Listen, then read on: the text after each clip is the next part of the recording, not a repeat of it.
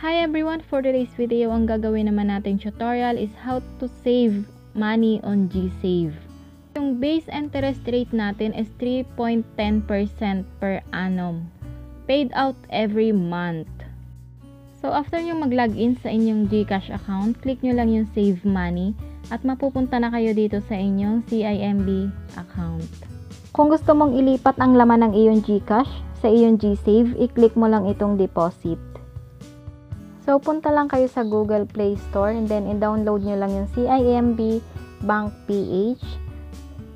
So, para makapag-login kayo sa inyong cimb Bank, ilagin nyo yung inyong temporary credential na isinend sa inyo ni GCash. Ang inyong username should be your phone number without zero.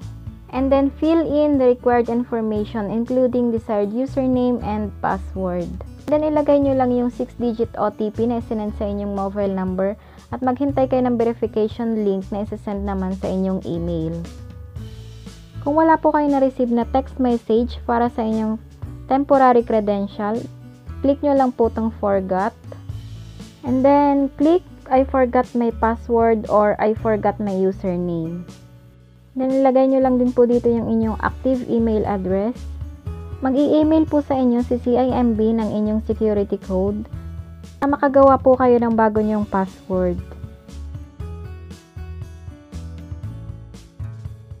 So, nakagawa na po tayo ng ating password. Balik po tayo sa umpisa para makagawa naman tayo ng ating username. Click nyo lang yung I forgot my username. Then, as part of verification, please enter your name and mother's maiden name. So, your username has been successfully recovered. Please check your email. So, isasend po sa inyo na cimb yung inyong username.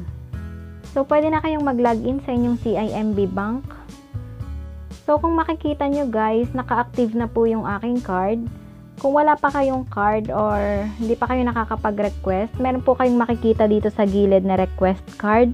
And then, may fill upan kayo na form or address and mga information at i-deliver na po sa inyo ni LBC yung inyong cimb card. Wala po kayong babayaran dito.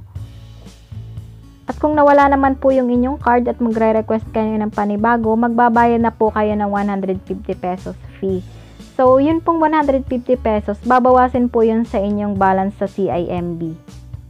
Mga gusto pong mag-open ng account online, pwede po si cimb. Pwede rin po kayo mag-request ng kanilang card at na-i-deliver sa inyo door-to-door for free.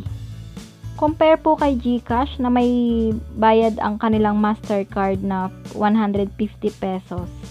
So, yun lang guys. Sana may natutunan ka sa video ko. And don't forget to like and subscribe and click the bell button para notified ka sa susunod kong video. Thank you!